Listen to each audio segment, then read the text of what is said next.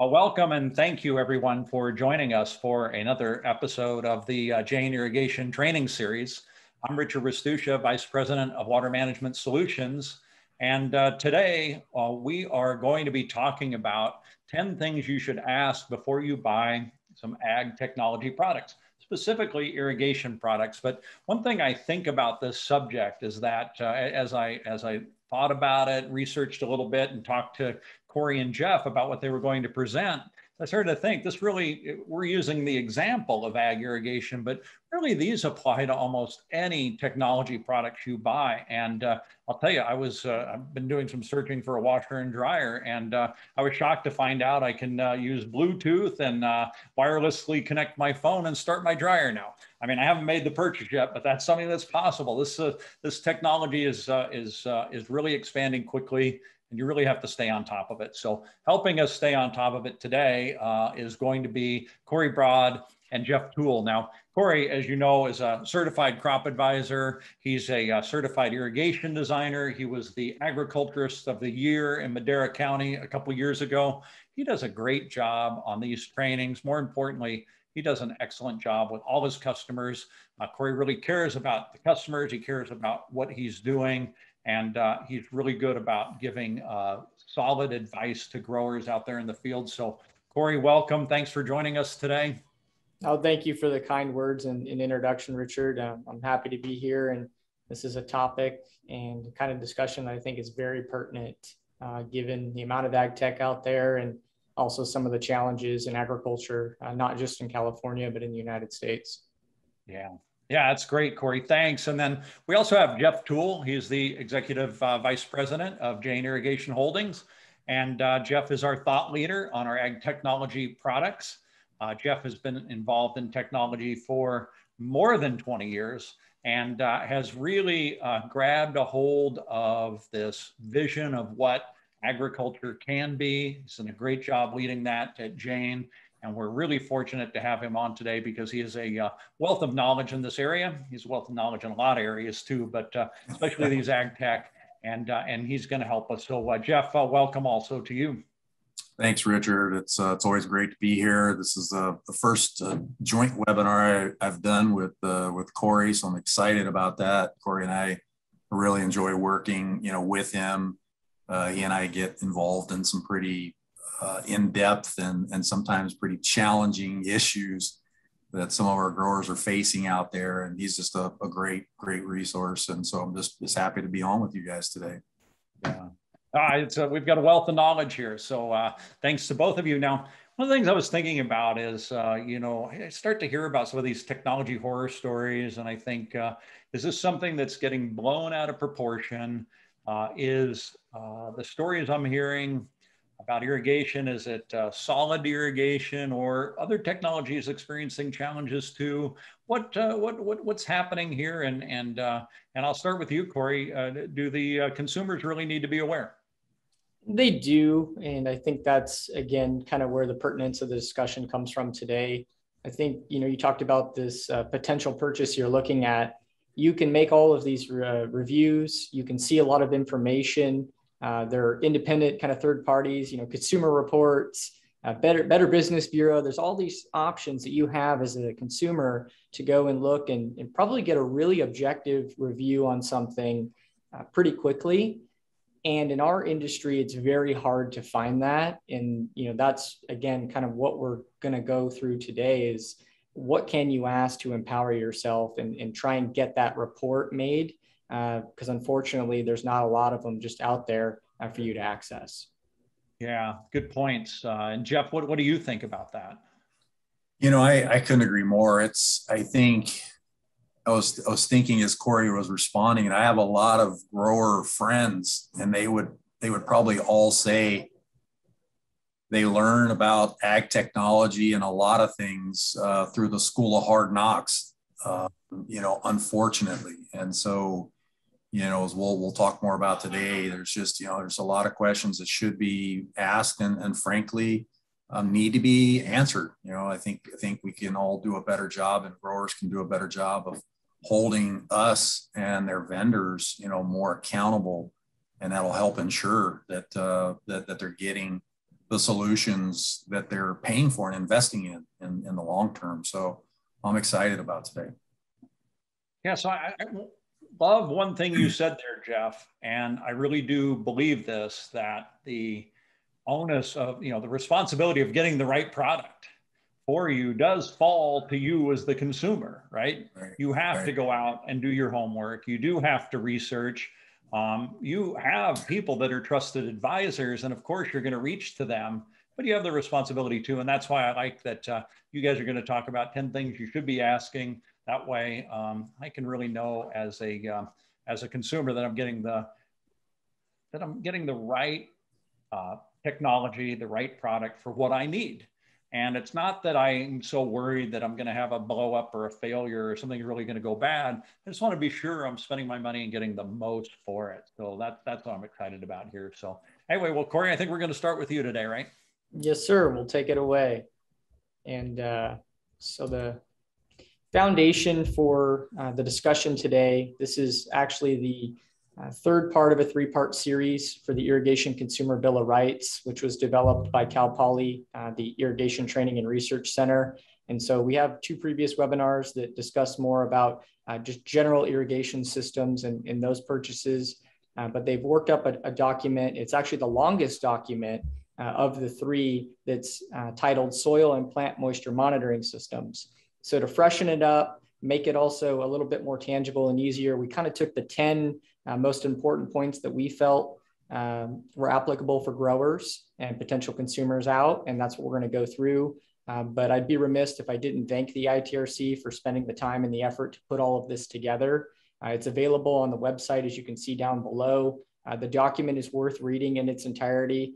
And again, we appreciate them in helping us as manufacturers add value to the industry and empowering consumers to ask the right questions.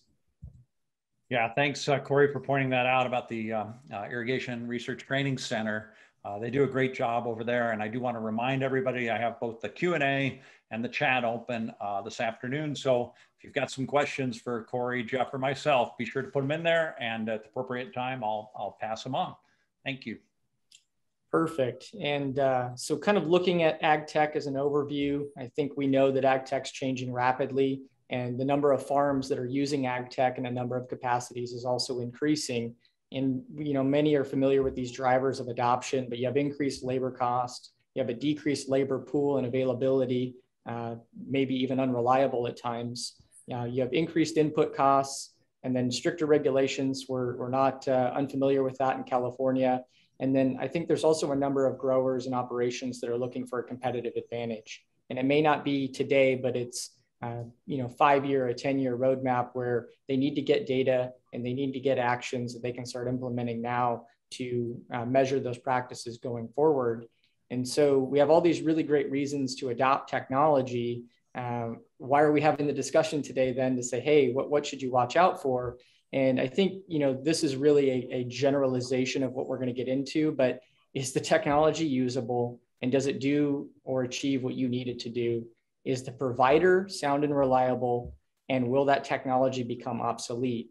And not just obsolete in the sense of it doesn't work anymore or is not supported, but is there eventually a better resolution or better data that you could have invested in, and a technology that'll be more relevant, I would say, longer. So that's kind of the way that I approach that. But jumping into our topic at hand, starting with number 1, and I like this, at the beginning of the document, they say, before purchasing any equipment, have you had your system distribution uniformity checked of your irrigation system?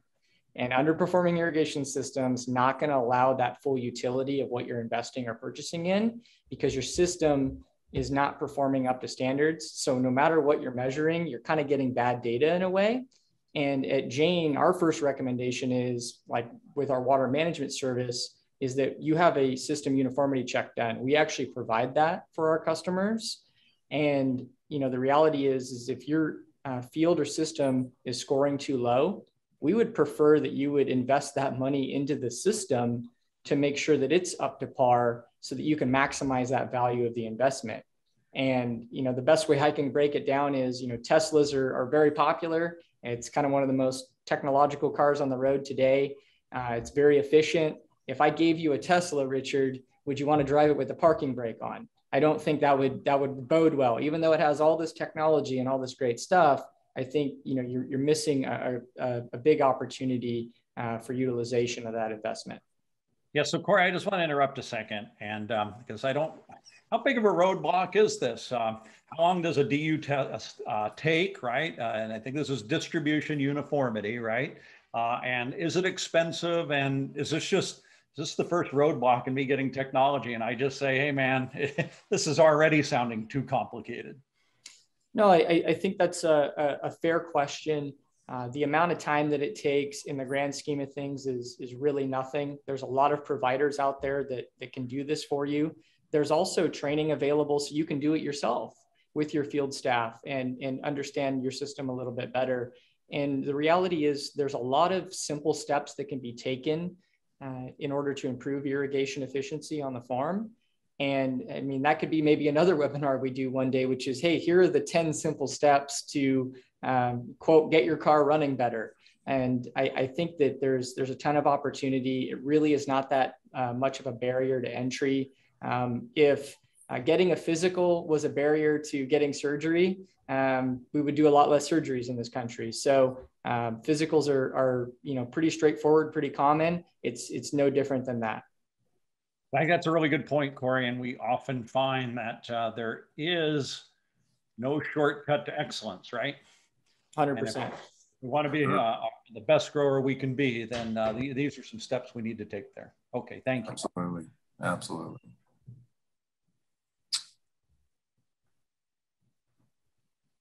So kind of looking at the next set of slides, I was going to pass it over to Jeff and give him the opportunity to expand on some of these points. Sounds good. I think you gave me all the hard ones. So you certainly gave me a few of the more politically charged up ones, but I'm up for it. I'm excited about it. You know, here in this particular instance on question 2, there's two very important and often misunderstood questions. How many sensors will be used per field? And you've heard all kinds of rules of thumb on that. And then at what depths, you know, will the sensors be placed in a single location? So originally I thought about answering this in general for just sensors in general, but the depth question really, I think IRTC was aiming this towards soil moisture sensors. So, you know, I'll talk generally, but that was the intent, was looking at soil moisture. For me, to answer these questions, we really need to answer some clarifying questions. So I'm going to encourage the growers out in our audience to listen to these clarifying questions, because this is what every vendor should be talking with you about. They should be asking these clarifying questions. And if they're not, then I mean, frankly, you should probably go on to the next vendor. So the first thing I would ask is, what is the crop? And the main reason for this question is determine really the targeted rooting depth, which in turn answers the second question of at what depth will the sensors be placed. So row crops typically have shallower rooting depths. So commonly we're looking at soil moisture between, say, 4 and 24 inches max. So if someone's trying to sell you a 48-inch or a 60-inch soil moisture probe for your tomatoes or your onions or cotton corn, you know, melon crop, something like that, it would be a total waste of money. Not to mention, you know, much harder to remove before harvest, because we all know on the row crops, you're going to pull the soil moisture probes out before you harvest. When you're looking at permanent crops, such as almonds, pistachios, vineyards, citrus, etc., walnuts, the rooting depth is much deeper. And this is where you should get a recommendation for, I would say, at least a 36-inch probe. And in most cases, 48-inch would be more appropriate. That's probably what we would recommend. But we also have a lot of our permanent crop growers that have salt issues. And so they'll ask for a 60-inch probe because they really want to see the water movement down past the root zone when they're trying to flush the salts down. So you want to be able to see that movement. If you get the right kind of probe, you know, you'll be able to see EC. So you'll be able to see the salts and see the movement of the salts, which can also be important. But the key here to choosing depth is knowing the soil profile that you're farming to. And that will really ensure that you're keeping your irrigation water and the nutrients in that soil zone. So that's really what you're after. Now, to answer how many sensors, the most important clarifying question here is how much variation is there in the field in terms of soil? And I'm even going to say elevation. Soil variation is pretty obvious. We all talk about that, but a lot of vendors do not consider elevation change, which can affect the flow of water, pooling, drain down, of the irrigation system, et cetera. But you should always consider placing sensors in areas of the field where you have significant soil variation. And really to cover any significant differences in soil holding capacity and infiltration rates. We really don't have time. We've done some other webinars on this to go into the details on this, but just suffice it to say that lighter, sandier soils take water much differently than heavier, tighter soils do. And you should always consider that when deciding on the number of sensors and placement. And then lastly, I would say the vendor should be asking, how many irrigation sets do you run for the field? So my rule of thumb, and this is not, one size fits all, every situation is a little different, is that if the soil is reasonably consistent across the field, then you can get away with one sensor on 100 acres or less. Now, that may sound like a lot of acres, but if you have a fairly uniform field, and you have a good DU, you're not going to see huge variations in the soil, the holding capacity and infiltration. It's rare, to be honest, to get that kind of field. If it's a larger field or has soil variation and multiple irrigation sets, then you should really consider putting sensors in each set and or soil type. And I would say the ideal setup would be to have one sensor for each set so you can monitor the applied water and what it's doing for each irrigation set. And to wrap up on this slide, in my mind, the big takeaway here is to make sure your vendor is asking these clarifying questions and you are getting recommendations that would be consistent with your field, your crop, and your farming practices. Jeff, those are great points. And every once in a while, I hear somebody say, well, we can do this without using sensors at all. Is that a red flag, or can people do it without sensors too? I mean, yeah, it would be a red flag for me. I mean, I think they're talking about some satellite technology out there, that can do some water balance calculations and things like that. I mean, frankly, we haven't seen that as, one, the satellite is not there when you're applying the water. You don't see infiltration rates. And, I think getting a moisture unit, looking at MUs and the changes that are occurring dynamically as you irrigate are super critical, and making sure that water and the nutrients are staying in the root zone. So that would be a little bit of a red flag if that was the only approach they were recommending. Yeah, so really, if you could do satellite imaging and sensors, that's probably the best way to go. Absolutely. Yeah. Okay. All right, great. Yeah, so I appreciate that question that came in while we were presenting. There we go. So I think I have this one as well. This question, it should seem pretty straightforward. Cellular network is involved. We're talking about reliable service and just cellular in general. We all have cell phones. Unfortunately, a lot of vendors can be misleading in their answers in this. So again, I'll go through kind of what you should be thinking about, the questions you should be asking here. Communications between the devices and up to the cloud are really critical as far as having reliable communications. And if you don't have reliable communications, you're going to have missed data. You're going to miss irrigations if you're using automation. And that can be one of the most frustrating elements in any AgTech solution that you might choose. So, I mean, generally speaking, most cellular-based telemetry devices today, they are reliable with two caveats. Who is the provider, meaning AT&T, Sprint, T-Mobile, et cetera. And then if the vendor's device is limited to one carrier, make sure there is acceptable service for that carrier in your field. And there's really, only a couple ways to test that, and that's to have something with that service out in the field. The second caveat is related to unreliable reception, and that could be caused by the type of cellular antenna used. So we see this quite often. You should ask, is the cellular antenna internal or external to the device? If it's internal, ask the question, simple question, can an external antenna be added for more reliable service? Sometimes in poor reception areas, the cellular modem antenna has to be elevated to get reliable service. So if the vendor's device will not support it, your service will simply be sporadic or non-existent. And I would say, and this isn't necessarily to poke at any specific vendors out there, but we run into it. We hear these stories all the time. Be careful when you're quoted a standard antenna, or you don't ask the questions.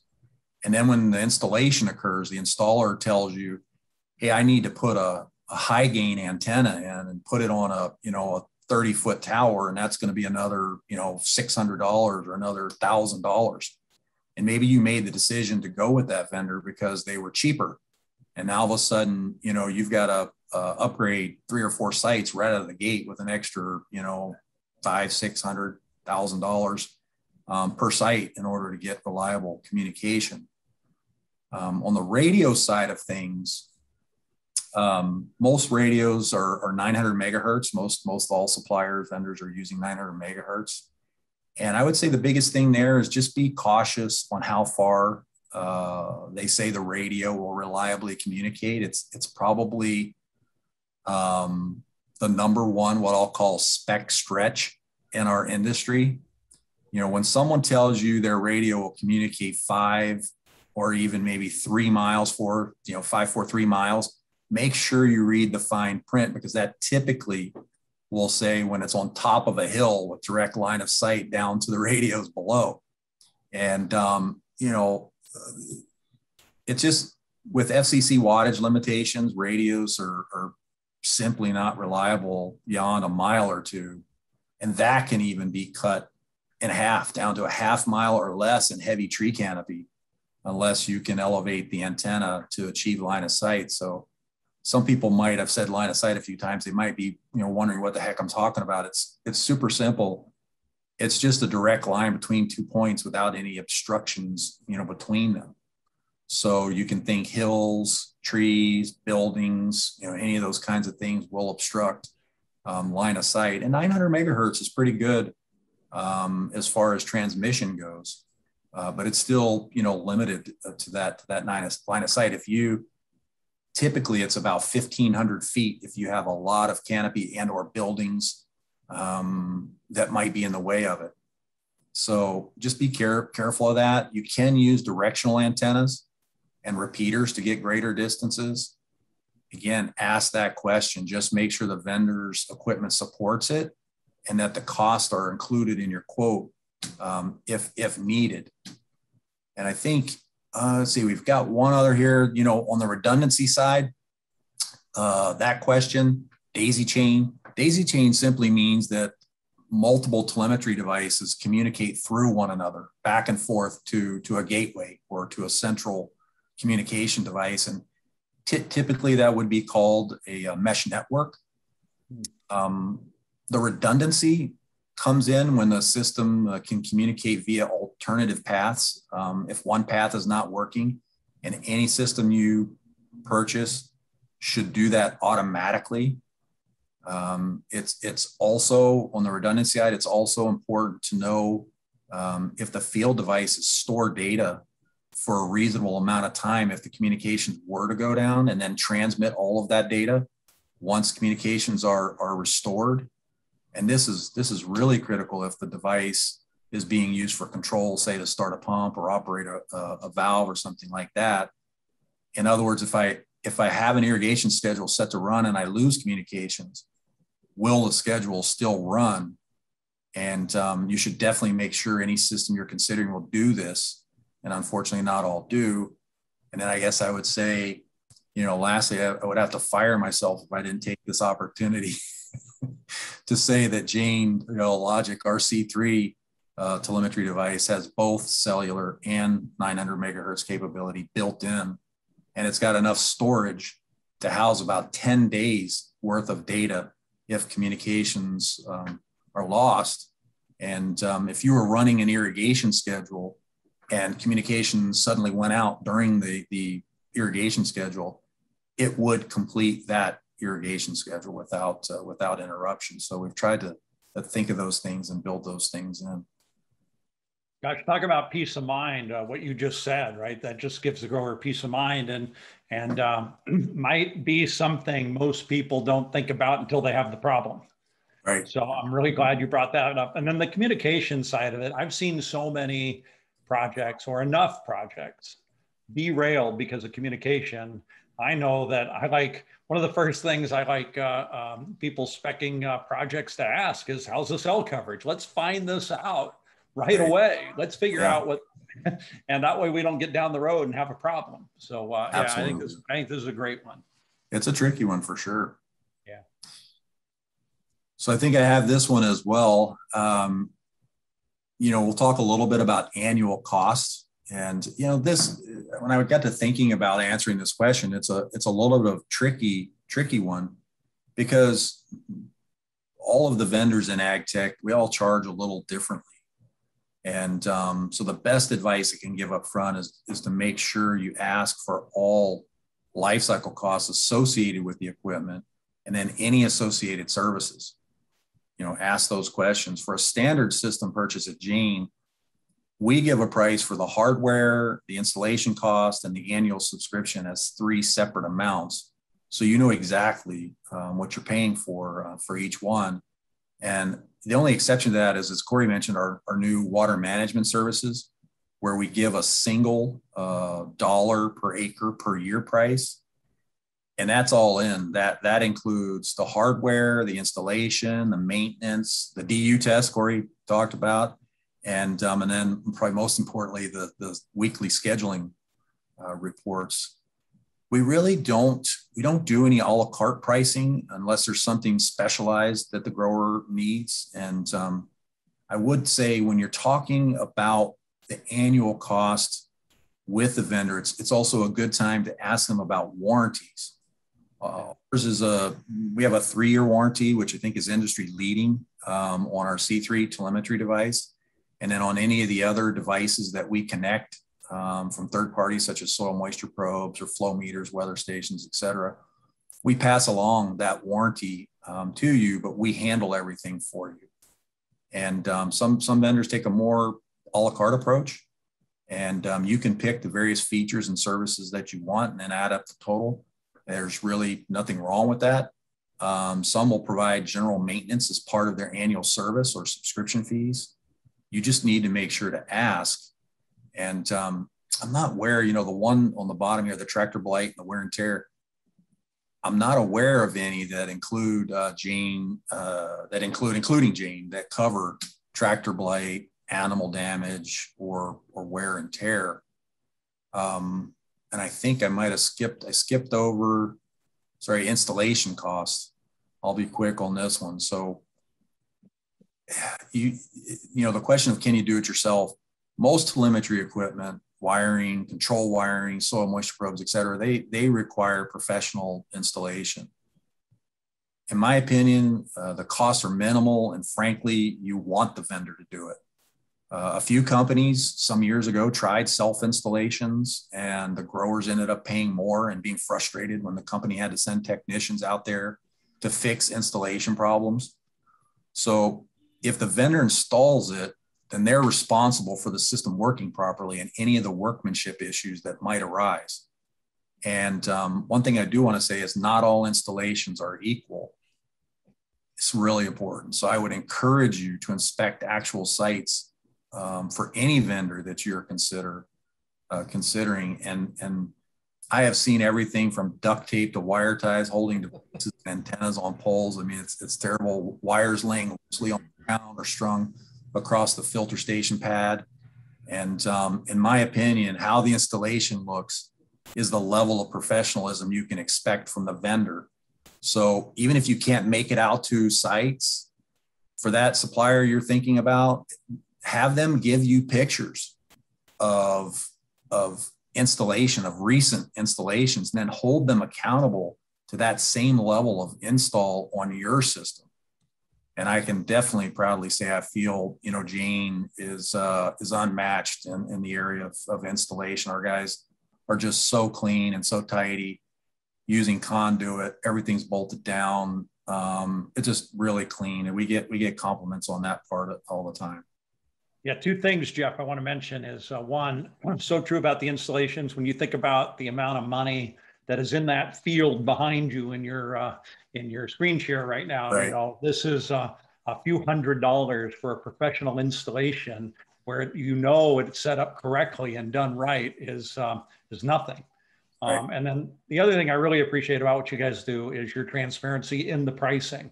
And oftentimes I've run into people who might say, well, such and such product is less. And then we drill down and we find out, well, that's one subscription, one person using it on one device. Right. And it's intentionally done to really get you to that product on a product comparison, one-to-one, which is what most people do. So I love that you guys are so transparent with your pricing, and I would feel really comfortable if I was a grower knowing that I was knowing what I was paying for and what I was getting. No, and I appreciate that. It's something on the subscription side. You know, we have a one price. I mean, you know, we'll have a different price if you, depending on volume or, you know, certain elements within the field, but that one price is the price. We don't have like a super duper software subscription that you pay extra for. And if you want the price I quoted, that's the basic software. You know, it's you can look at things, but you can't really do anything. I mean, there's just none of that. So it's one price. You get access to the entire software, and yeah, that's I think the best way to go. Yeah, and that's the other thing that I appreciate about Jane Unity as well is sometimes a business model for a new company is we're going to attract a bunch of subscribers. We're going to build our subscriber base. We're not going to charge them much to get on, and then we're going to show some investment group, some venture capital group, how many subscribers we have, and we're going to get bought because of our subscribers. Right. It's a gamble, one, that they'll get the subscribers if people won't see through that. And two, it's not a really long-term sustainable business plan for the subscribers. Right. Whoever buys that company is going to face some hurdles and challenges. So I love that that's not an issue for Jane Logic either. Yep, absolutely. So I think this is where I jump back in again, and kind of taking the words right out of my mouth, Richard, as far as it's just transparency. You know, if you took those few slides that Jeff did together, it doesn't matter whether it was the price or physically the service being provided. It all comes down to transparency. The vendor supplier needs to be transparent with the customer on what are you getting, how well will it work, and how much does it cost me. And I think if you get that for most people, in most purchases, you're probably going to have a happy customer and a successful relationship. So Jeff kind of touched on, you know, who would be responsible for breakdowns and things like that. But, you know, just looking at durability in agriculture, you know, we understand that ag is tough. These things are out in the environment, in the elements, and they're kind of getting exposed to a number of different things. We do see tractor blight every once in a while, unfortunately, on a number of things in the field. But your durability is going to be important.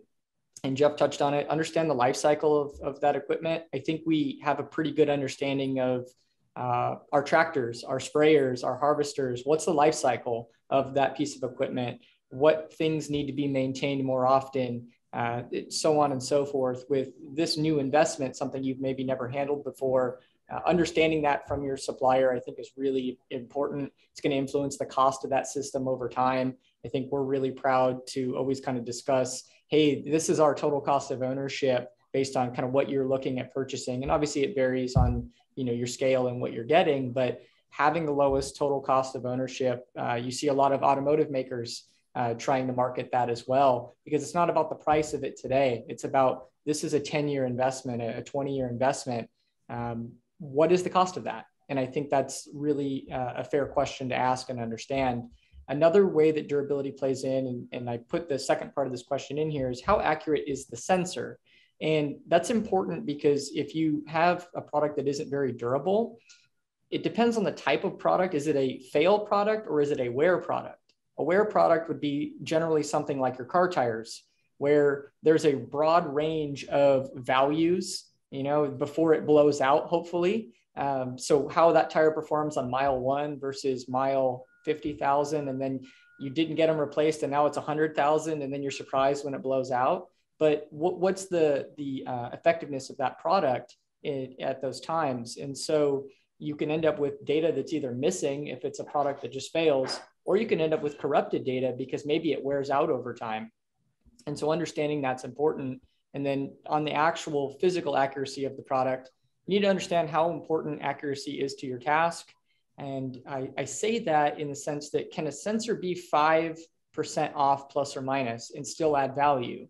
I think in certain instances, it can. In other instances, it certainly can't. And so what you have to understand is, how accurate is it? But also, what does it cost you to get that next level of resolution? Because maybe there is another product out there that provides it, but wow, that's 3x, 5x, 10x what I would be spending. Could I live without that? And so just understanding those nuances, I think, is really key to picking the right sensor. Yeah, so true, Cory. And, I'm holding up my phone right now. I don't think you can see it, though. But I always think about, if I strap this to a pole and put it in a pistachio field for a year, is it going to work a year later? And my guess is probably not. And when I see the low percentage of returns or issues with the Jane equipment in the field, I'm just blown away by how bulletproof it is. 100%. And as somebody who manages water for customers and really depends on it just as much, maybe sometimes more than they do, because I'm the one who's looking at it, I've been super impressed over the years and really have no issue recommending this to any of my customers that are currently, utilizing some technology, or people who are jumping into it, because I know it's going to be there, because it's there for me. I've essentially taken the grower's role in certain instances, and I rely on it a lot. So I'm very proud of that. But on the topic there, I kind of talked about missing and corrupted data. Jeff touched on this a little bit earlier as well. Looking at how often that data is transferred from the field to a base station, or particularly the cloud in certain instances, and the interval in which the data is collected. I think it's important because, as Jeff said, if there's a temporary outage, can that system hold data or a command if it's in the middle of an automation cycle? Understanding that's really important. And then the data resolution as far as how often it's being pulled. So if you have a soil moisture probe in the ground, do you want data intervals that are every day, where it's just taking one snapshot at one time, or do you want something that's maybe every 15 minutes? It really depends on your scenario, but I'll say this: when it comes to irrigation events, having data resolution more frequently than daily is super important, because you can see how water is moving through the profile better. You can look at evaporation, you can look at weather influences, runoff. It just gives you that tighter resolution that I think you deserve as a consumer. And then if the information is current, and I use that in quotations there, and not maybe every day, but every 15 minutes, or maybe even tighter intervals, can it provide an alert for you? Because I think that's a huge value added. We're measuring all of this data. What if I can tell you, hey, Richard, just like your washing machine would, hey, it's time to switch the laundry, like you said earlier with the Bluetooth. Why can't my irrigation system say, I just performed your irrigation event, or your irrigation system's on, or, hey, you have a really high flow situation, maybe something broke, so on and so forth. So having that alerting function, I think, takes that data and moves it in towards that manageable action, which I'll touch on here in a little bit. Cory, I just want to share a quick story. We had a customer, this gentleman's a good customer, good friend of mine, one of our WMS customers, and the cell service in his area went down a couple weeks ago. And so the devices stopped reporting, and we were upset about that. We went out, checked, made sure everything was okay. Everything was okay. Cell tower was down. And so we thought, okay, it'll probably come back up pretty quick. It didn't. So one of our guys, David Lindsay, took the C3, put it in his truck, drove several miles till he got to a cell tower that had service. The C3 connected, it downloaded the data. He drove it back out, put it back into the field, kept collecting data. And then when communication restored, so Richard, in your phone conversation, I was just thinking it'd be like you starting a conversation, losing connection, not knowing you lost it, keep talking. And then the person on the other end is talking too, and you don't know it. And then when you get more cell service, the whole conversation was kept for you. And so I don't know, it's just a cool story of, I think, how technology should work. Yeah, I'm going to guess too, and this is another reason why I think it's a really cool story. I know David Lindsay's commitment to customers, right. And how rabid he is about that. And yeah. I'm going to guess that, I think a lot of listeners out there are probably thinking, gee, how much did that cost? Now, if this is a water management service customer, what did this cost them, Jeff? Nothing. As you're talking about for David, and I watched it, somebody just opened my door. So yeah. I had to wait for just a second. Yeah, I meant just for the service call of David Lindsay. I think that was thrown in. That was included. It was. Yeah, as I said, nothing. Didn't cost the customer anything. And that's part of the partnership, that we have there as part of our water management services. So no, I think that's a great story, Jeff, and really shows the commitment of what we're doing and what we're willing to do for customers. And again, it plays right back into the total cost of ownership. Maybe other people would have said, hey, it's not my fault that Verizon's down. I can't control it, or whoever the provider may have been. And yet, we can find a way to make that work. So as somebody who is in the field a lot and doing water management for customers and working on irrigation systems, this slide is really pertinent to me. So how will that information be displayed? So we talked about getting all that data out of the field, but now how is it coming to you as the end user? And with that, are there downloadable files with values? So personally, I believe that data should be able to be accessed offline once it's out of the field, and then could be downloaded onto a laptop or some type of hard drive in Excel or another program. And basically making that data more tangible helps you increase the value of that data. There's a number of different layers that you could put that on within your own organization. But I think that's a really fair question to ask, and probably something you should look for. From the information display, the software should be easy to use, no matter what device you're using it on. So as somebody who's in the field a lot, I'm using it on my iPhone. If you see the pictures on the left-hand side, that's actually a screenshot off of my iPhone 12 that I took. It's for one of my water management customers. And I kind of customized my view. These are the 3 things that come up when I open up the app. And these are the 3 things that are most important to me. It can be customized for each person. But again, it's easy to use. It's very good resolution for a cell phone, and should be a requirement for the grower, because if I had to use my laptop every time, it would be significantly less valuable for me because I may not have it with me all the time. And then talking about some of that easeability, look for graphs and charts as options and not just the traditional graph. So you can see there's one line graph at the top there, but that's not a traditional soil moisture chart that a lot of people provide, where it's each sensor individually over a certain time frame. I actually customize this into a management zone. And so I'm looking at data that's taking it from an area and then providing that to me. So it's very personalized, and I know exactly what it means, and it's easy for me to consume. In other instances, we have our infiltration chart that we developed, which is essentially just those graphs inverted that's showing water moving down through the soil profile. So by just clicking on the icon, you can look at it and you can say, wow, my last irrigation event, I got water down to 36 inches. Hey, my goal is to get a little bit deeper. All right, well, I ran 12 hours. Maybe I need to run 16.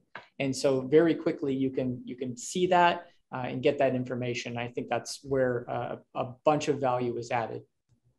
That's amazing. You can just see that on your phone that easily. All right, I think I'm up, and again, you gave me the controversial questions. You know, this is really, it's a hot and serious topic in our industry, and unfortunately, there have been a lot of AgTech companies that have had to shut their doors. And you know, most people think these situations are limited to small startups, but you know, look at what happened with Rainbird and Climate Minder. You know, that's a big deal. You know, when companies big or small shut down or pull out, it's hard on the growers that supported them. And that makes it harder on companies like Jane that are committed to the long term. There's not a more difficult, I can say this from experience, there's not a more difficult sale than a scorned grower that's invested good money into ag technology to only be left, you know, hanging in the wind with equipment that's basically worthless. It's like the old saying, you know, fool me once, shame on you, fool me twice, you know, shame on me. And we can't blame growers. However, as we said, you know, at the very beginning of this, I do believe growers can and should do a better job of vetting the company that they're thinking of doing business with. They should look at how long they've been in business. And by this, I mean commercially viable, not when they started tinkering with the idea in a basement or in a barn or something like that. Ask who backs them financially, who their owners are. You know, do they have enough cash flow to sustain the business in the long term? Because that's what you're in it for. As a grower, you're in it for the long term. If they're owned by private equity, what's the exit strategy? And I have nothing against private equity. I've run 2 companies owned by private equity firms, and they really do a great job of helping companies grow by infusing cash. But rest assured, they're in it for one thing, and that's a return on investment. And they will sell it, or they will try to get other investors to invest within a 3 to 7 year window, depending on their strategy with that particular investment. And the key for growers is to understand the risks and to gather enough factual data to make a sound investment. Now, Jane has been in the agricultural business since 1963, which was the year I was born. So I don't want to bring that up, but it's the truth. And they have been investing in growing their ag business in the U.S. since 1985. And they've made 3 significant acquisitions in ag tech over the last 6 years. So, you know, on top of those investments, we've continued to invest more than $1 million per year in innovating and improving the robustness of our software and hardware platforms. Things like data transmission and processing speeds, information security, uptime, reliability. We have long-term growers. You know, Richard alluded to this a little bit. We have long-term growers that are now upgrading their sites that have been operating in their fields for more than 13 years. And that's significant. I mean, that's significant. And, you know, if I seem passionate about this topic, it's because I am. I have talked with too many growers that have been left with inoperable and abandoned equipment, or speak about the hyped up sales pitch they bought into only to be left with little or no support.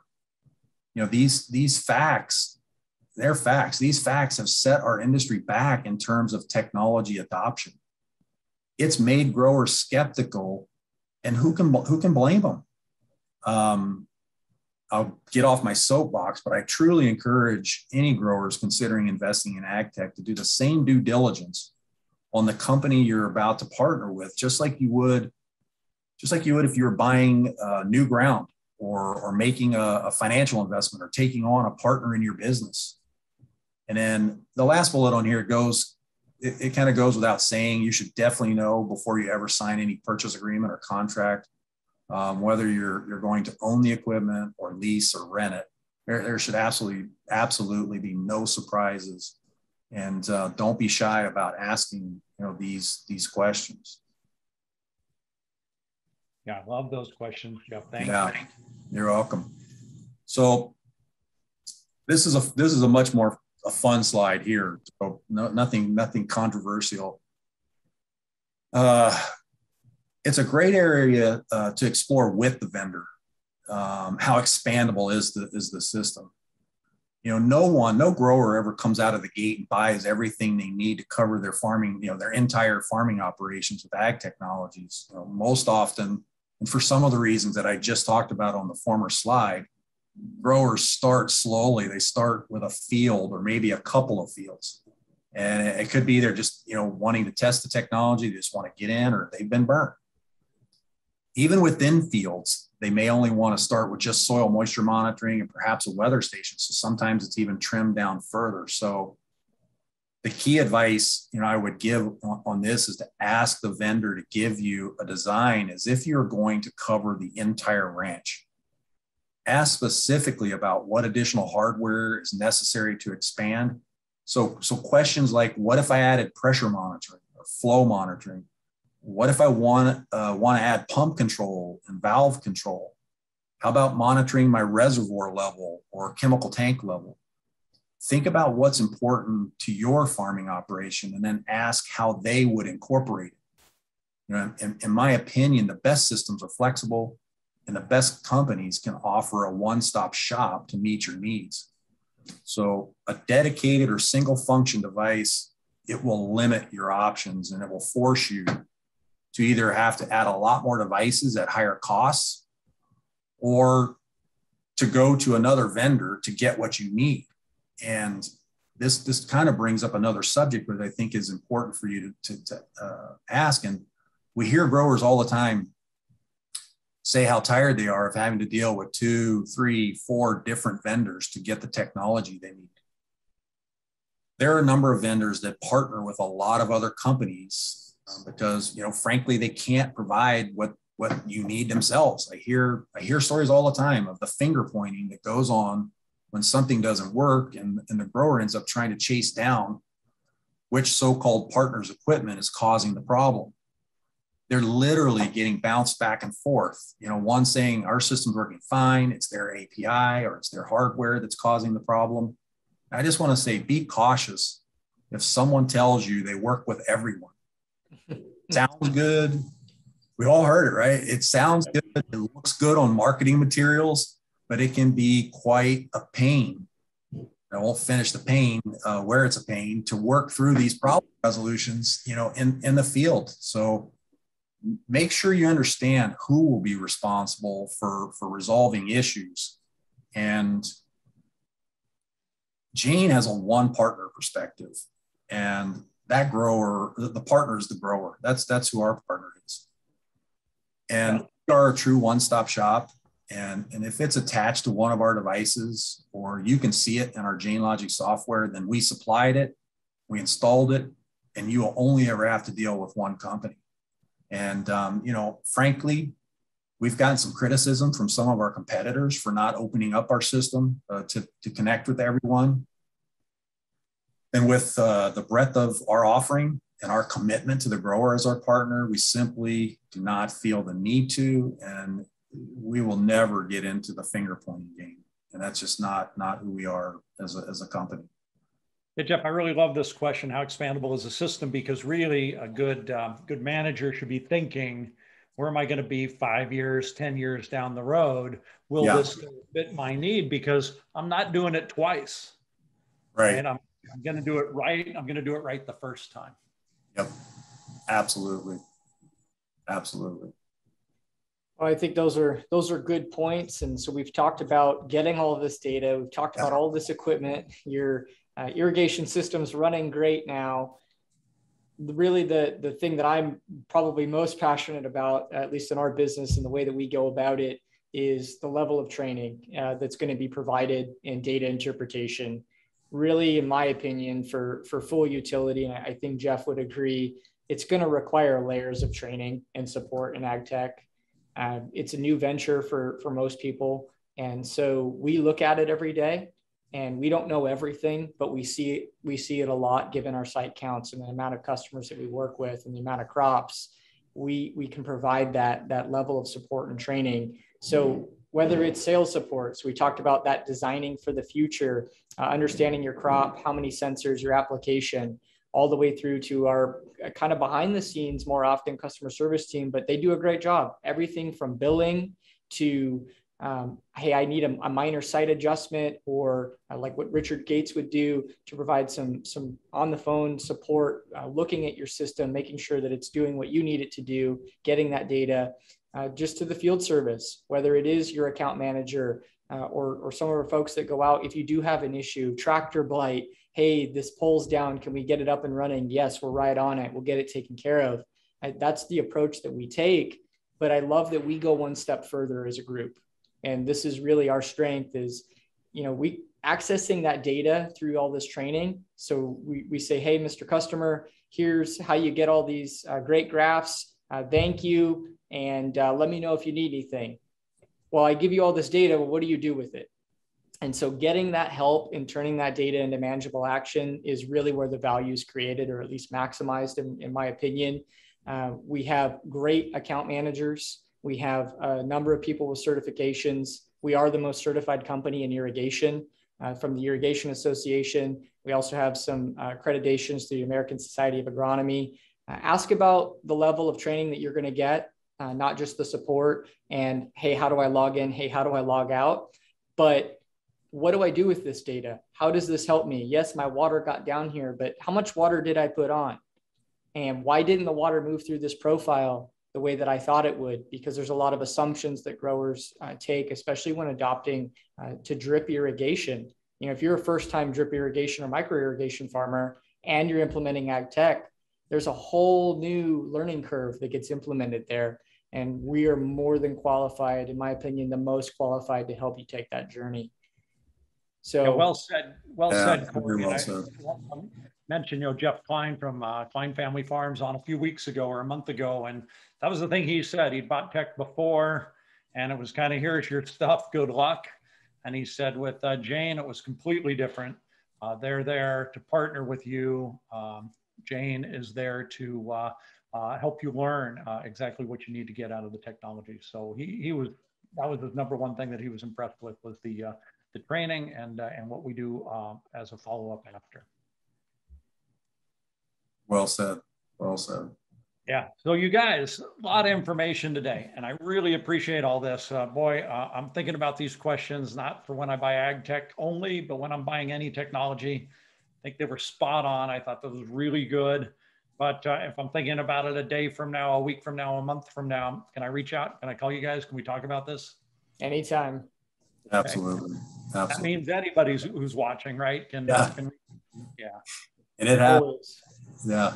Yeah, we always joke, right? I'm not that hard to find between social media and driving around. So I'm more than happy to talk to anybody here, obviously being local to the Fresno area and covering most of the Central Valley, but talk to growers from all over that are interested in technology and have questions, because at the end of the day, it's about using water appropriately and to maximum benefit. So wherever that is, we're more than happy to pitch in and help out.